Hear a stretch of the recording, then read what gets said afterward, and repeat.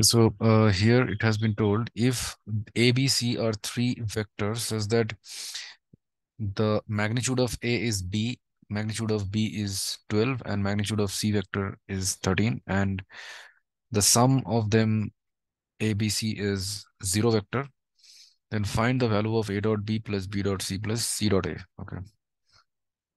So now here since A plus A vector plus B vector plus C vector, that is given as zero vector.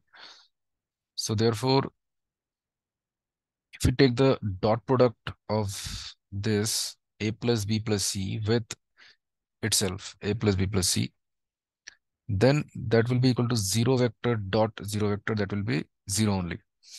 So, so now the dot product of these two will be A dot A plus A dot B plus A dot C plus B dot A plus B dot B plus B dot C plus it will be C dot A plus C dot B plus C dot C. That will be equal to zero vector dot zero vector, that is zero only.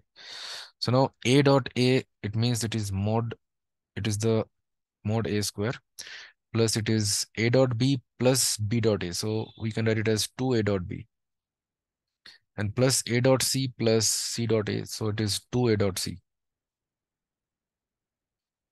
or we can write 2C dot A.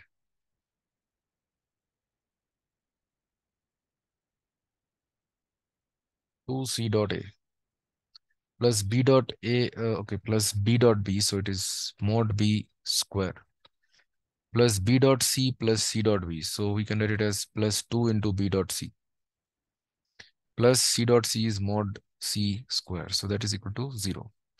So therefore we can write that is mod A square plus mod B square plus mod C square plus 2 into A dot B plus B dot C plus, sorry, there's something wrong here. A dot B plus B dot C plus C dot A, that is equal to 0.